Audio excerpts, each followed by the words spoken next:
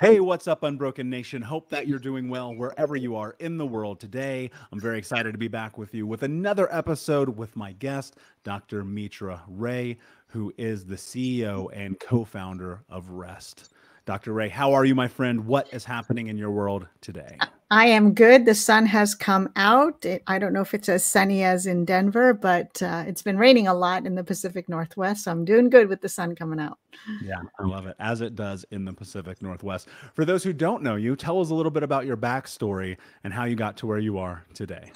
Okay. Well, as an adult, when I, started in university, I was really picturing myself as a researcher, and I was thick into it.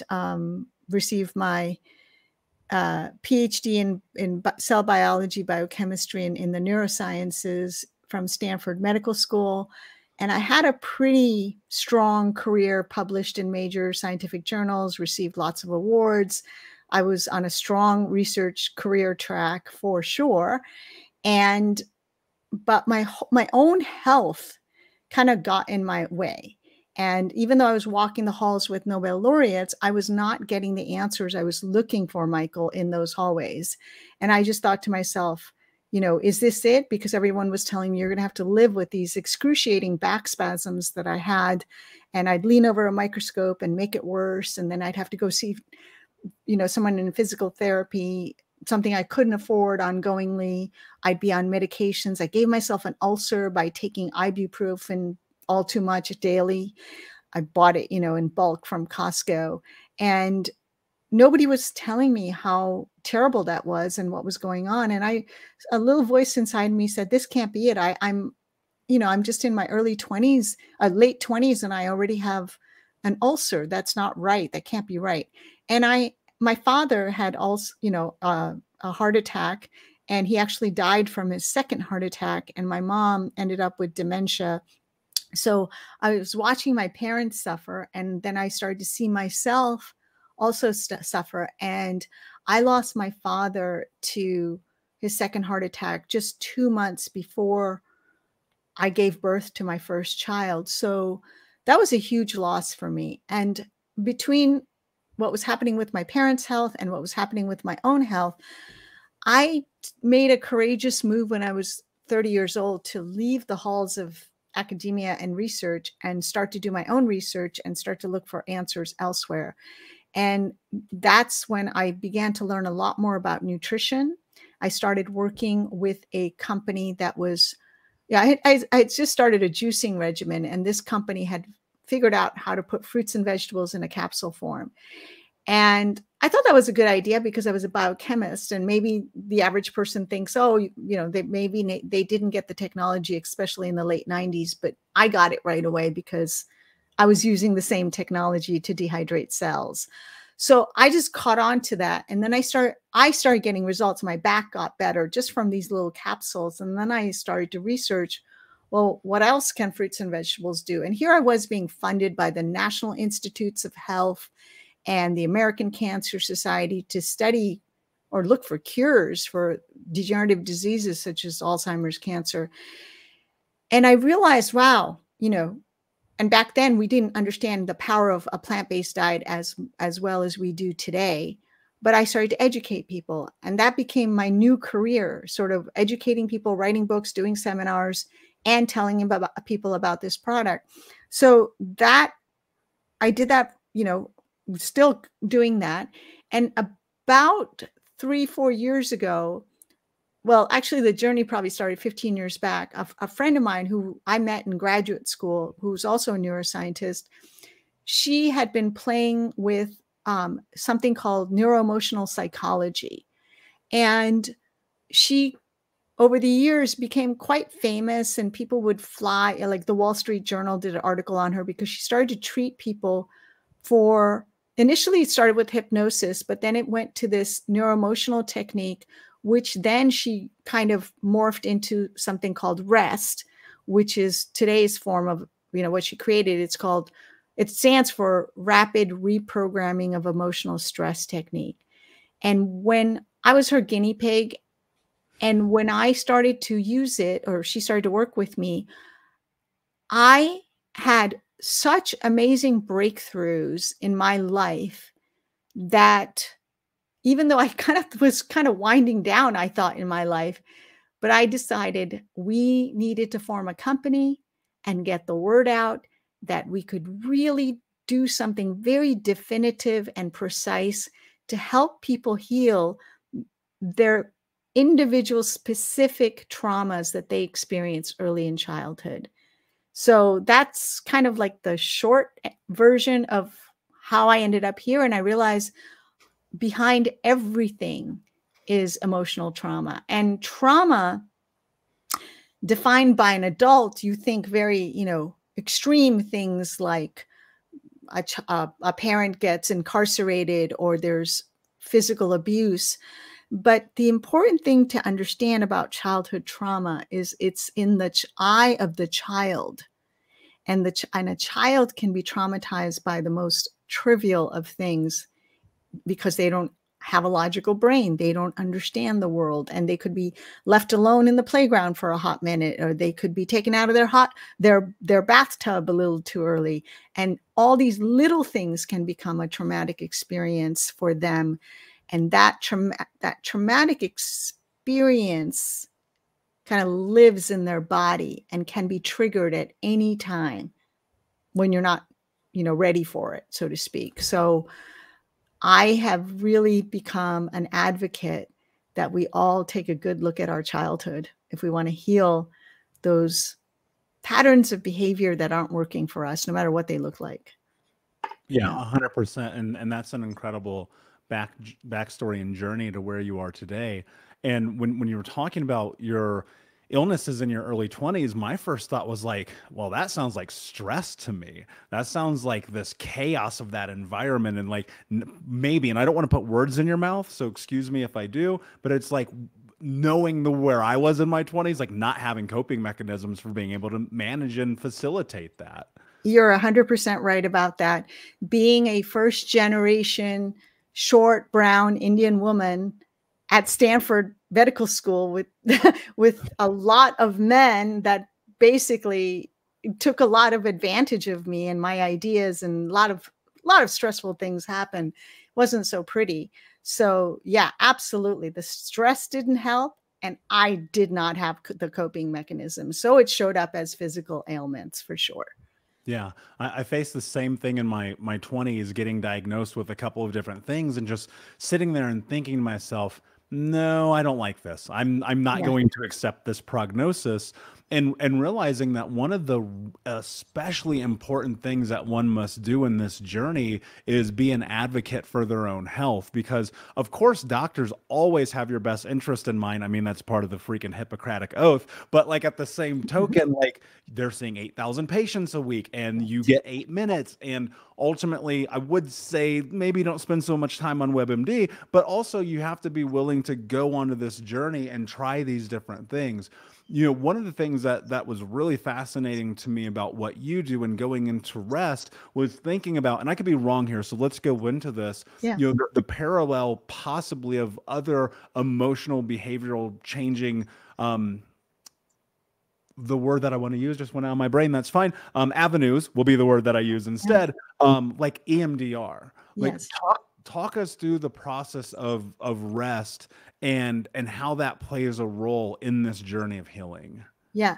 Well, when you look at, you brought up EMDR, there's so many things that are out there today. Emotional freedom technique, which is tapping, known as tapping, EMDR, cognitive behavioral therapy, all these things that are out there.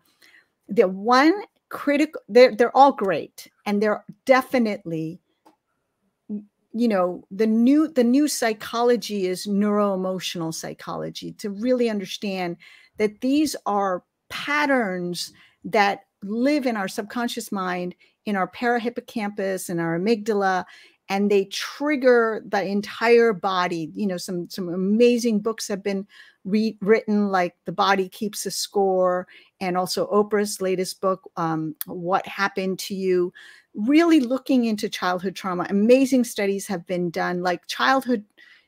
If you look at let me do a little bit of history. Like if this is how important trauma is to understand. And this is a study that was done by, and I'm sure you know it, between the CDC and Kaiser Permanente, looking at adverse childhood experiences. Now, they defined adverse childhood experiences from the perspective of an adult, like incarceration, divorce, abuse, serious things. Children experience trauma at even much more trivial things. But let's just talk about this study. The study showed that if you have more than 6 of these early childhood experiences, then your life expectancy is reduced by 20-fold. Compare that to like smoking, which reduces your life expectancy by 10-fold. And smoking, I know, is probably the one that's known the most for reducing life expectancy.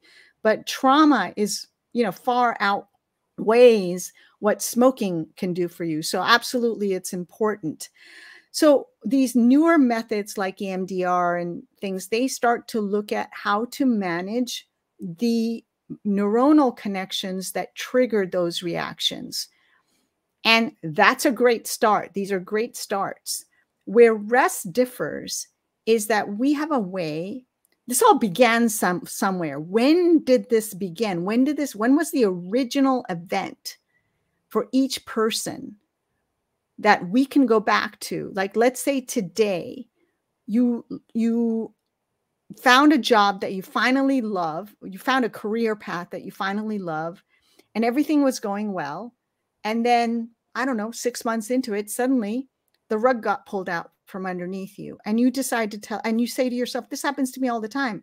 Every time something happens, because you're now talking about a belief system that you have, and you start saying, every time things start to look good, the rug gets pulled out from underneath me. Why does this keep happening?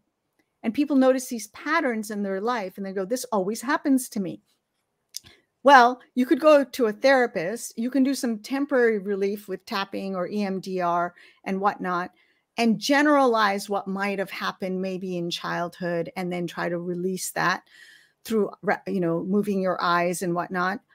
What rest does, though, is it pinpoints exactly we have a step-by-step method of being able to talk literally to your subconscious mind and play like this 21 question game and figure out how old were you, who was with you, what happened, and you've forgotten all about this memory. This is called an implicit memory because you don't remember the who, what, where, and when, but your body remembers the milieu of emotions that you experience. When we say stress, it's really a milieu of negative emotions that you're experiencing. And it's very particular and it's very nuanced.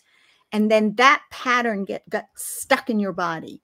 And so whenever something smells the same, feels the same, your brain is just like a pattern recognition machine. And it goes, this smells and feels like what happened to you when your mom took you out of the bathtub when you weren't ready. Now, that was a trivial experience, really, from an adult perspective. You were in the bathtub and your mom said, it's time to get out and have dinner.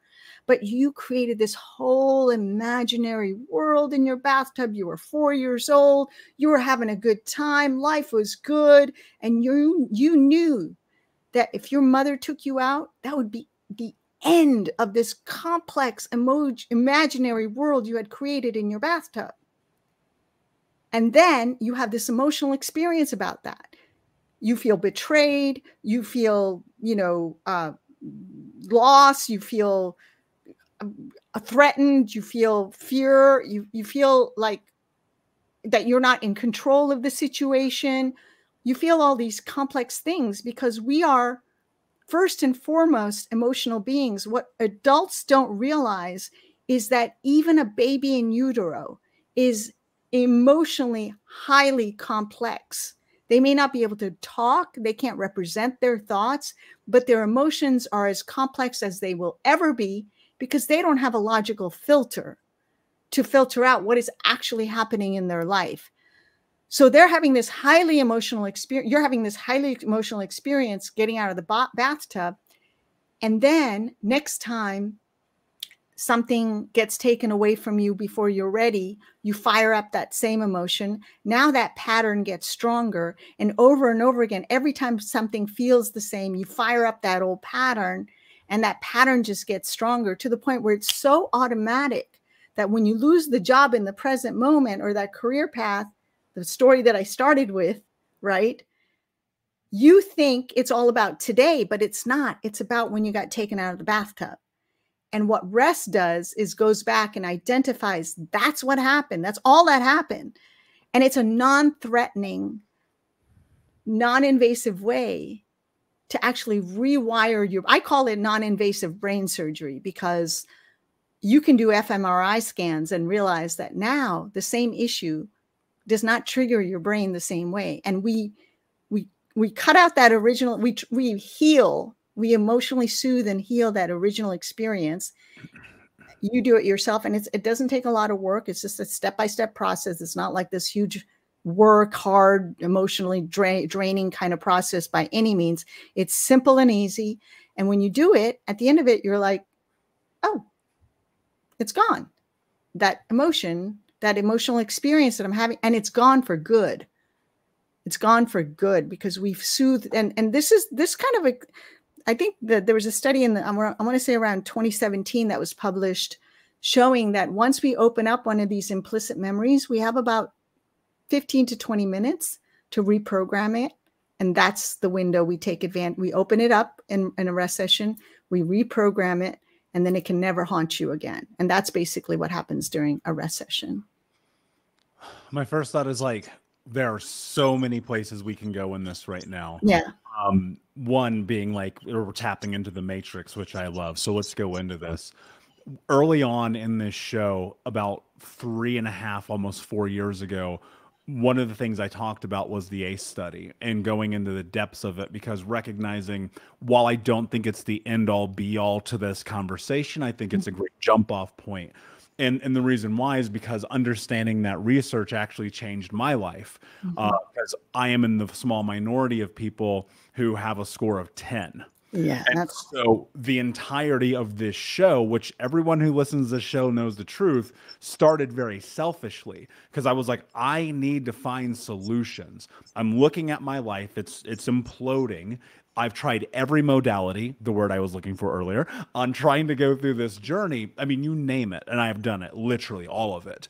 And I came to realize, like, unless I got deep into understanding the research, understanding the brain, understanding neuroplasticity and psychology, and reading and understanding books created by like Bessel van der Kolk and Pete Walker and Gabor Mate, like, I was for sure going to die within the next 10 years. That's where I thought I would end up at. And I've got a lot of comorbidity factors that I would say probably make that accurate. You know, one of the things that I think about quite frequently is I personally find that I have a memory like an elephant. I know a few people who do. To me, I go, oh, that's the ultimate defensive mechanism for survival. And one of the things I found very interesting is that the higher people have landed on that ACE survey, the better their memory is. And so it's not so nuanced as it would be for many people. And I have not studied this. I cannot prove it. This is just me going through this process of now and coaching thousands of people. What I'm curious about, and especially within rest, is understanding this brain a little bit better and going a little bit deeper into it. I'd love for you to break down these 3 states of the brain, because I think that if we can get into understanding what it really means when we're talking about these neural emotional states, we can create some massive context for people in the way that I needed it 4 years ago and 10 years ago in starting this journey. Perfect. Okay. So this was a concept that was first put forth by Zui Kwa. And she said, okay, she calls brain 1.0 basically the Godzilla brain. I call it the lizard brain. Other people have called it the lizard brain. It's the survival brain. It's the one that people talk about, the flight or fight brain. And what happens during fight or flight and with your brain is, as I said, so these traumatic memories that I just talked about from the child's perspective, these traumatic memories get laid down in the parahippocampus. Because the hippocampus isn't quite developed, you know, during the first 5 years. So it takes a little while for us to build the hippocampus, where autobiographical memories, where we start to remember the who, what, the why, the where, those kinds of things. But before then, we're kind of in a hypnotic state, and we don't remember all those things because the hippocampus is kind of jello still. So we kind of lay down these purely emotional memories in the parahippocampus, which lives right near the amygdala. And when you're stressed, what happens is your heart rate variability changes. What is your heart rate variability? Well, if I say your heart rate is 70, for some people, it's beat to beat, it's 70. It's like the heart is keeping a beat. Every beat is like, at the right interval. If it was keeping a rhythm, if it's keeping a rhythm, it's a nice, good, high heart rate variability. Now, if it's it can also be 70 because you average it out over a minute, but it can be like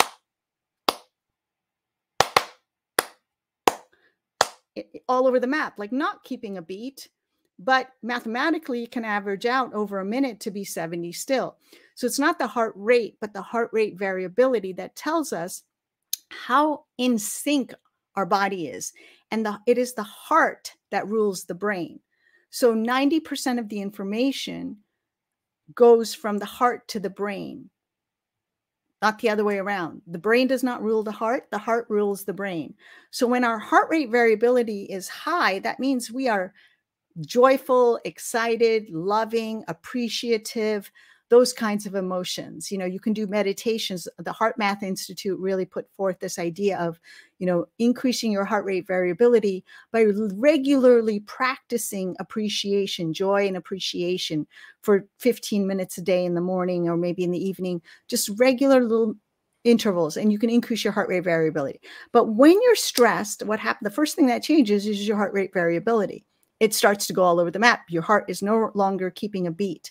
That sends a messy signal to the brain, which means, like, normally when your heart rate variability is high, you're sending a smooth pattern. You have access to your prefrontal cortex. You can think logically. You can also think creatively. All these things are there.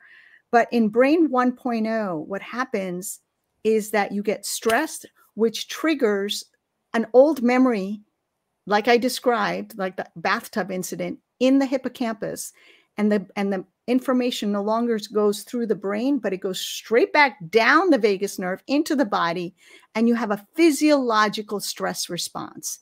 That's brain 1.0. It's a flight or fight response.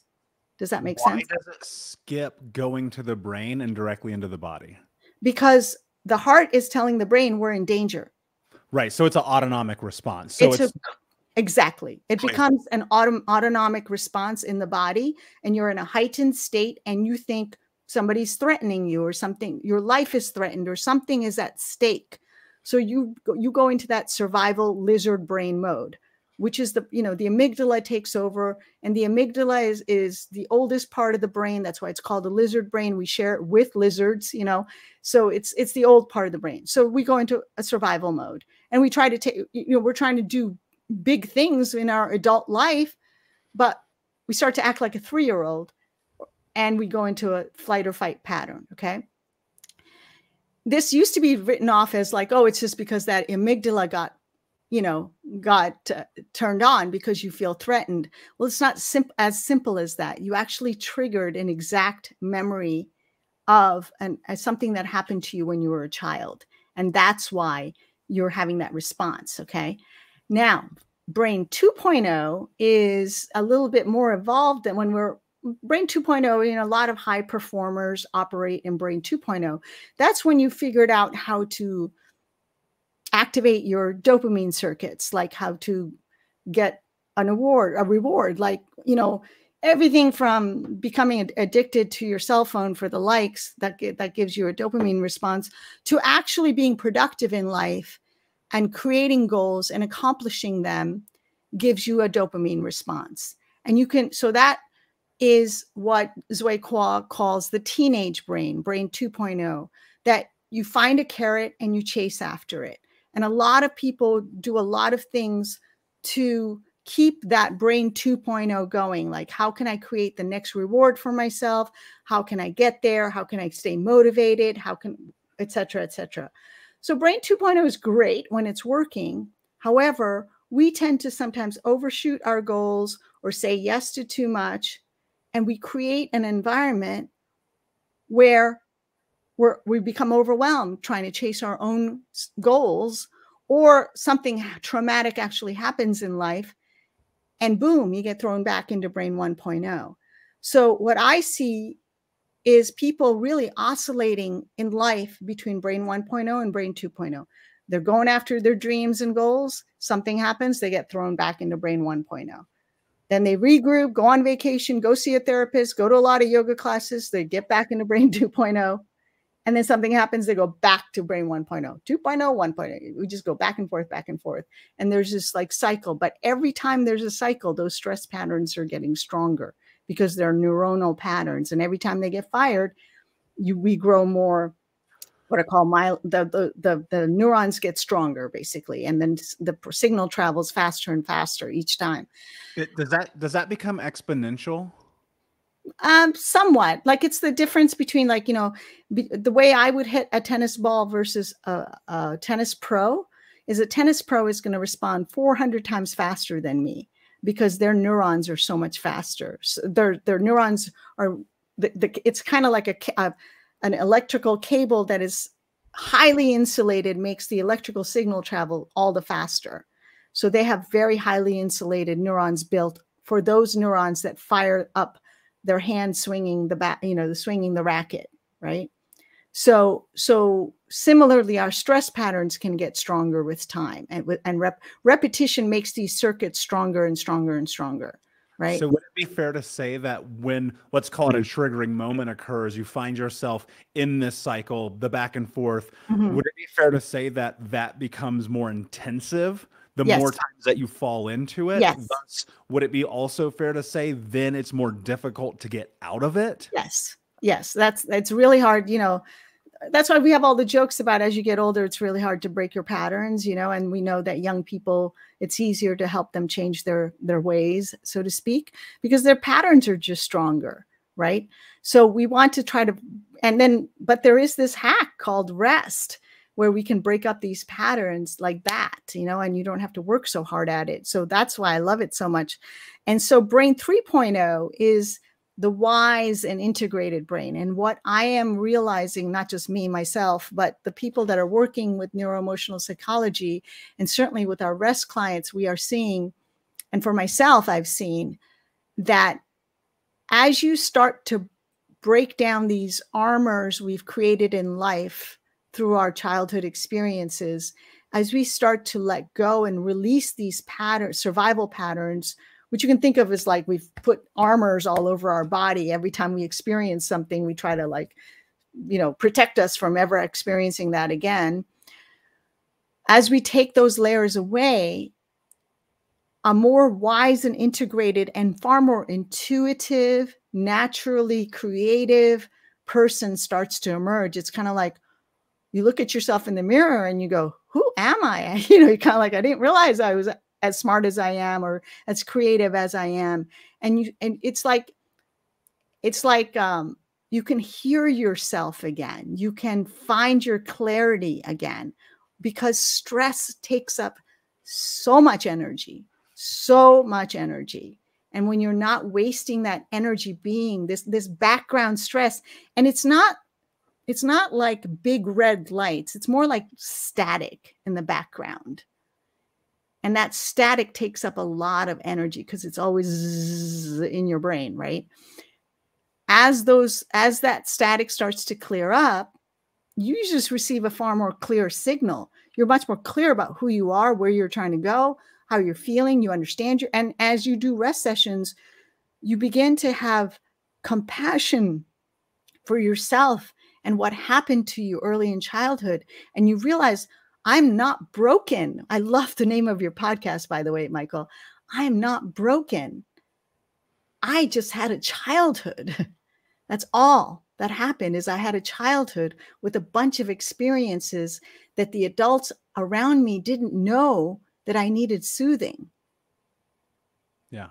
Absolutely. And I love this. And the deeper I get into this journey myself, this occurred to me like for lack of a better way to phrase it, like a baseball bat to the face about 8 months ago. I was going through another certification process, just learning, like trying to understand what childhood trauma and abuse like truly is. Mhm. And it dawned on me, and I'm going to go somewhere with what you just said in parallel to this. For me, when I was 4 years old, my mother cut off my right index finger. She was a Ah, drug addict and alcoholic. I was oh, homeless as a kid. I stole food to survive. I don't have a high school education. My three childhood best friends got murdered. Like the list goes on and on and wow. on. And what I realized, Dr. Ray, what I realized the actual truth about trauma and abuse is it's not, and this, I want to have a parlay and a conversation with you to see how close I am in this. I don't believe it's those experiences that we carry. I think it's the theft of our identity. And the thing that we have to go through is this place of doing what I'm hearing you say, get into the place of being able to live in this brain 3.0 where we're actually living on our terms. Does that feel copacetic? It absolutely, you're so on the money. You're so on the money because it is a loss of identity, because when you're born pure, loving, joyful. And then these very, and again, it isn't, to me, listen, from an adult perspective, the things you just described, I felt that viscerally in my body. I felt it hurt, right? To listen to you talk about that. But that's an adult response. But as a child, you had an emotional, like, disconnect all of a sudden from that joyful, you were up here in this joyful state as a child, and this happens, and what you actually picked up on is your emotions or somebody else's emotions, the pain that you felt, and the unfairness, and the lack of, like that is not a loving move on your mother's part, to cut off your finger, like the disconnect from your true essence of who you are, because who you see yourself are is how you see other people as a child. You're a pure being, they're a pure being, and suddenly they're not being a pure being. They're being something that's not not like, I don't want to say logic, because you don't really have logic, but there's such a huge emotional disconnect from this joyful, you're dropping down so much on the emotional vibrational scale to this place of fear and despair and all those things you must have felt at that time. That is the break in being. That is the loss of identity, is literally a fall from that grace, from where emotionally you're on this higher plane to this sort of unfamiliar to a baby. You have to understand fear and despair and, just not lack of control.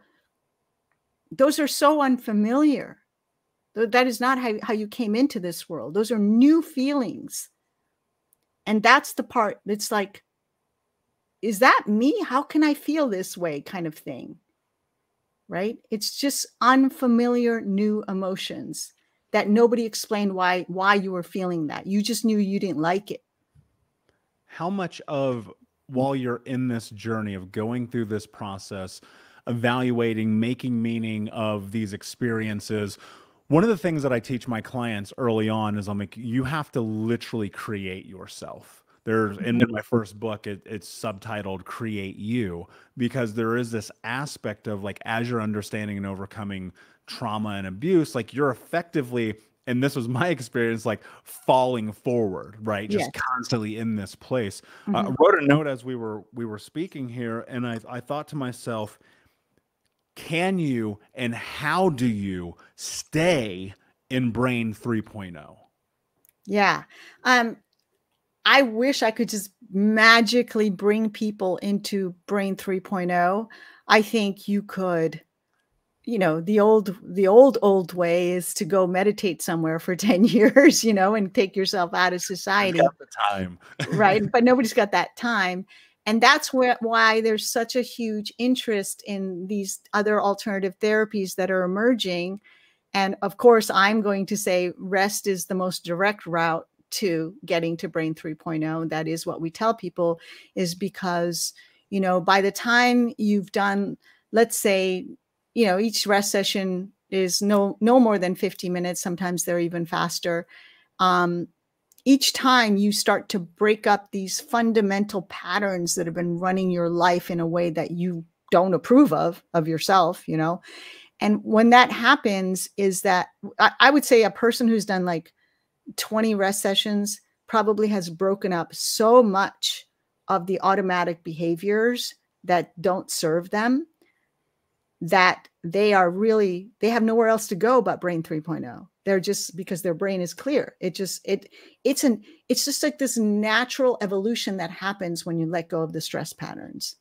Why do people revert behavioral patterns into things that, for lack of a better term, destroy their lives, while they consciously know this thing that I'm doing is fucking my life up? Because, as you said, it's an autonomic response. They're not thinking anymore. Well, you know, meditation is a daily practice that can help you start to recognize, kind of create a little distance from you and your thoughts, if you will. If you can kind of slow down your thoughts or start to focus your thoughts maybe on one object, when you start to realize you are not your thoughts, probably that's the first step. You know, like, you are not your thoughts, you're having your thoughts. And so if you're having thoughts that aren't serving you, that are kind of what I call dead end thoughts, starting to recognize that. But it's hard to do that unless you recognize you have control in the first place. And that's why, you know, so many people recommend meditation. It's because that's like the first step towards controlling your thoughts from running away from you, right? Like, you're actually just, okay, I am just going to, for the next 20 minutes, focus on, doesn't matter what it is, this pen. What am I doing? I'm focusing my thoughts. I start thinking about something else. I bring my focus back to the pen. Just stare at the pen and breathe. Breathe and look at the pen. So what you're doing is you're gaining that muscle memory, brain muscle memory of focus. And you start to realize, aha, I can focus my thoughts.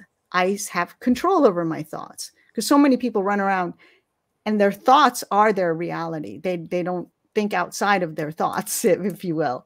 Like, they don't realize there could be other thoughts that may be just as useful or maybe more useful than what they're thinking. So meditation is definitely something I would recommend for everyone. That is, even just starting the day, I think in the morning is when you have the greatest control. Meditation, and then intention.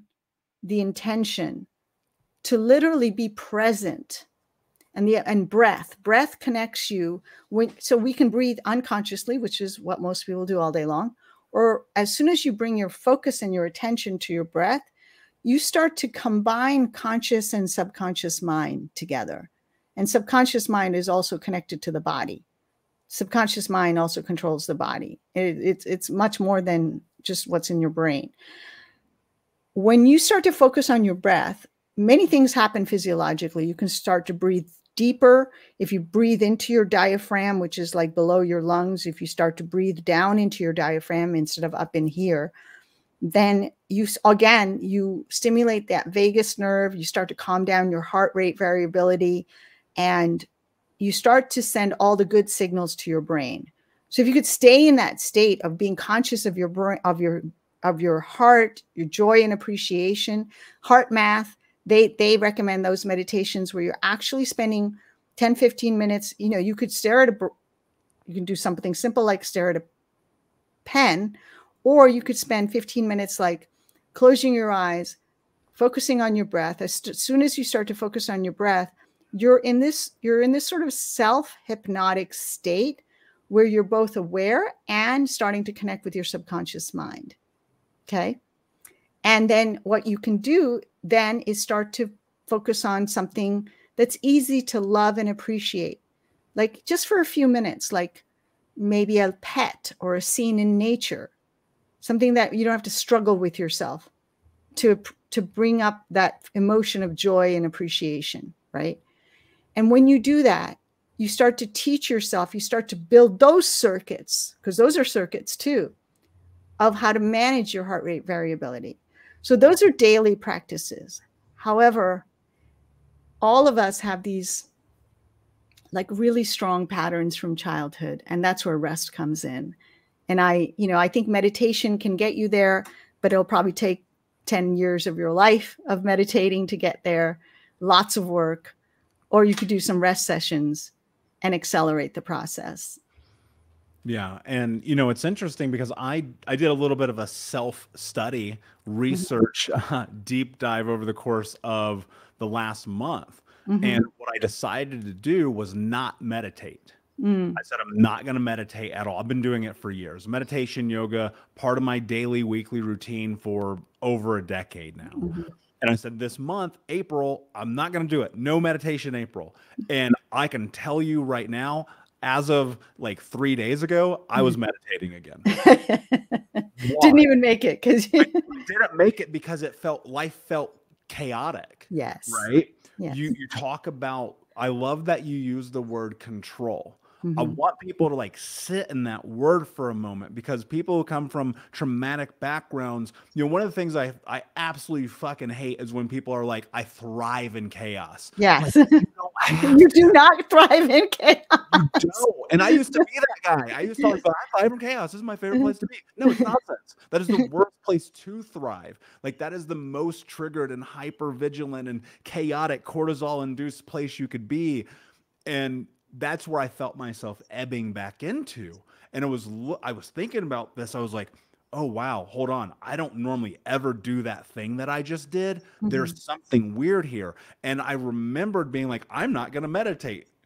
And I go, oh, there's truth in the power of this, because I just done it for so long. It became habitual. And to remove it, like, I felt the ramification.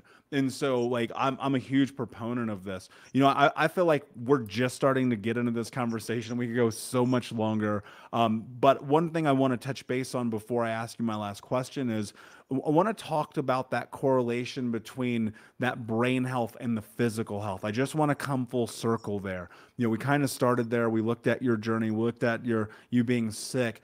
There are people listening I know right now who are like, man, my body is just, I don't feel like I'm going to make it till tomorrow. What advice do you have for them? Yeah, that is that chronic stress. Again, that meditation that you do, what that's doing is creating the right chemical milieu in your body and in your brain to self-regulate all the cells and tissues and organs of the body. The cells and tissues and organs of your body are highly intelligent, but they need the right signals, the right chemicals, the right biochemistry happening. And that cannot happen when you're triggered and stressed, because like, in order to look, here's the thing. And this is how stress used to be explained. I went to Stanford, where I met Dr. Robert Sapolsky, who wrote the famous book, Why Zebras Don't Get Ulcers. Well, why don't they get ulcers? Well, because if a zebra is being chased by a lion, he's in flight or fight mode, right? He's going to fly. His only choice probably is to flight, because he's not going to fight with the lion. So the zebra is running for his life. And then let's say he narrowly escapes. He's either going to become lunch and it's over, or he narrowly escapes. What does the zebra do when right after he narrowly escapes? He shakes it off. He changes his physiological state. What is he doing? He's shaking off all that nasty chemistry from the autonomic nervous system, sending so much cortisol to his legs so he can run like a maniac, away from the lion. But if in order to send all that cortisol into the body and get the legs to move and everything that has to happen, you have to stop digestion. You have to stop normal regulation and maintenance of the body. Your immune system has to shut off. You're not going to be fighting any viruses while you're running away from the lion. So you literally shut everything off. But that whole episode is not going to last more than a few minutes. Either he's going to be lunch or he's going to get away, and then he's going to shake it off. we are being chased by the lion of mortgage payments and jobs and stressful, and like guilt of not eating right and not exercising or over exercising or whatever, people yelling at us, trying to raise kids. That lion is chasing us all the time. And our immune system is off the whole time. Our digestion is off the whole time. Everything is off. And you're also not running, and you're also not shaking it off either, right? So we've lost our mechanisms for control, as you said, during that. So we're experiencing chronic stress, and we were never meant to live in a chronically stressed state. Our physiology just cannot handle it. It can only do it for minutes at a time. If we were truly being chased by lions, that would be one thing. But when the lion is on your back all day long, it's going to affect your health because you can't self-regulate. You're not, in homeostasis. You don't have a chance to bring that balance back between your autonomic nervous system has two sides, the sympathetic and the parasympathetic. The sympathetic is that kind of flight or fight or go, go, go time. The sympathetic system actually gets you out of bed in the morning, which is good. You need it to get going in the morning. You do secrete a little bit of cortisol to get up in the morning and get going. And that cortisol pulse in the morning is very necessary. However, you don't want that overstimulation of cortisol. You don't want that sympathetic system going strong all day long. You also need the parasympathetic system to slow things down so you can rest and digest.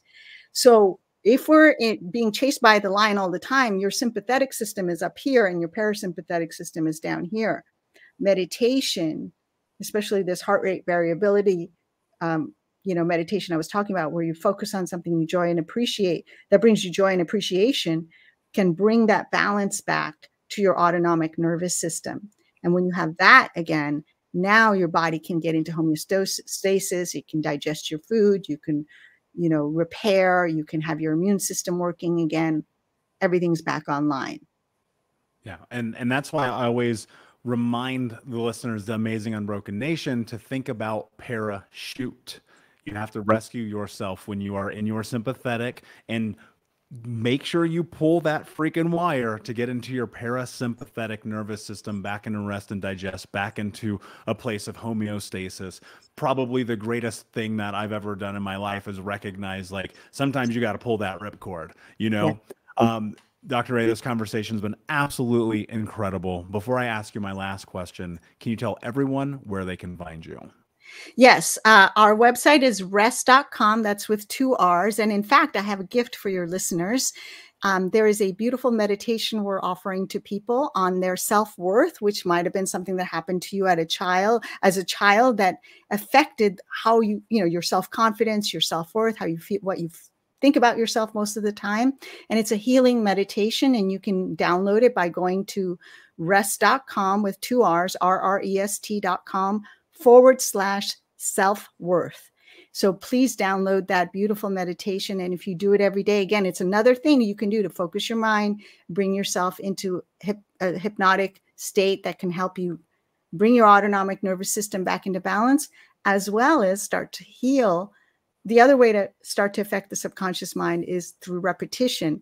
So if you can, do that meditation daily for about 30 days, you will see that it has a great impact on how you see yourself when you look in the mirror. So that's just a gift that I want to offer your listeners. Beautiful. And thank you for that. And of course, we'll put the link in the show notes for the Unbroken Nation. My last question for you, my friend, what does it mean to you to be unbroken?